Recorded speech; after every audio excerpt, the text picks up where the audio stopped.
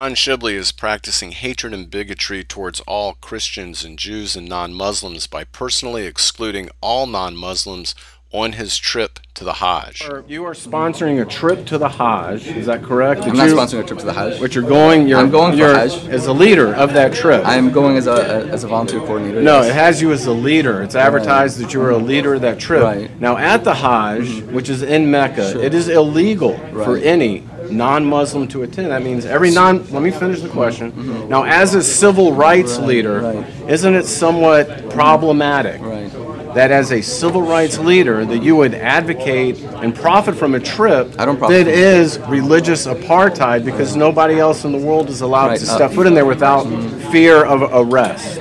First of all, I'm not profiting from a trip. I'm going for Hajj. That's my personal religious journey.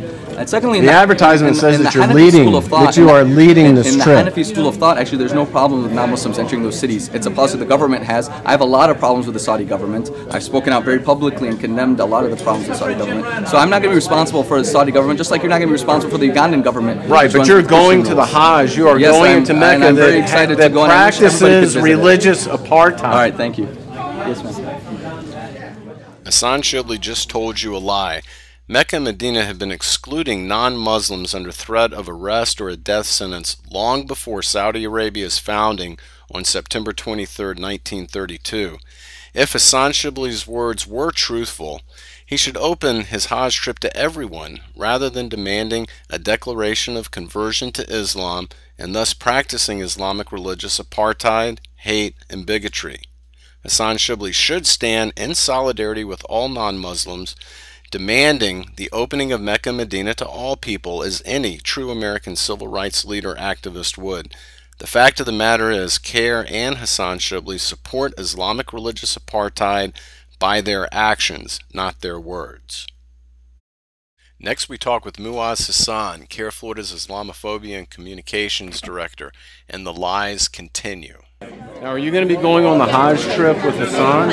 Oh, no, I wish I was. That would be great. Now, I've got a question for you because Hassan is leading this trip, Hassan Shibly. And, well, there he is. You can talk to him. Yeah, I'll get to him in a second. Now, in Mecca and Medina, it's illegal for any non-Muslim to enter those two cities. Now, because you work with CAIR and as a civil rights activist, don't you find it somewhat hypocritical that you would be a civil rights activist and yet profit from a trip where it is literally religious apartheid where non-Muslims cannot even step foot in there as you're getting your 501c3? Do you pay your taxes? Yes. So that money goes to Saudi Arabia, doesn't it? Well, you're not answering the question. You're deflecting. Wait, do you support Saudi terrorism? In Saudi Arabia, it is illegal for any non-Muslim to enter those two cities, and yet you go to Hajj there and profit from that trip, which is fine, but don't you find that as a civil rights activist that is nothing but religious apartheid? Do you want to go to Saudi Arabia? I would love to go to Saudi Arabia and visit Mecca and experience the Hajj. So why don't you apply? Because I will get arrested, one, according to the Saudi consulate, I cannot. But you pay your taxes to there. I just answered the question. I cannot. It is illegal for me.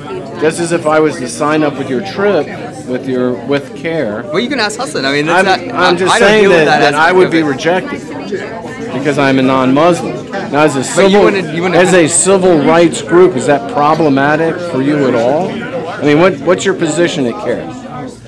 There's our executive director. No, what's your? I know what you have a position I don't have a at position. CAIR. No, I don't. You don't. Oh, I thought you did. I'm sorry. And what's your name? Muaz Hassan just told us that he did not have a position at CAIR, which is a lie.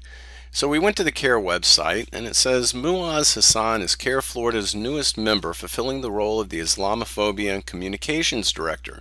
Muaz, the son of South African immigrants who fought against the injustices and racism of apartheid regime, was inspired from a young age to be involved in fighting for freedom, justice, and equality for all. According to this interview, justice and equality for all does not apply to the non-Muslim. In fact, the only truthful statement coming out from CAIR is from Omar Ahmed, who is the chairman of the board of CAIR, when he said, Islam isn't in America to be equal to any other faith, but to become dominant. The Quran should be the highest authority in America, and Islam the only accepted religion on earth.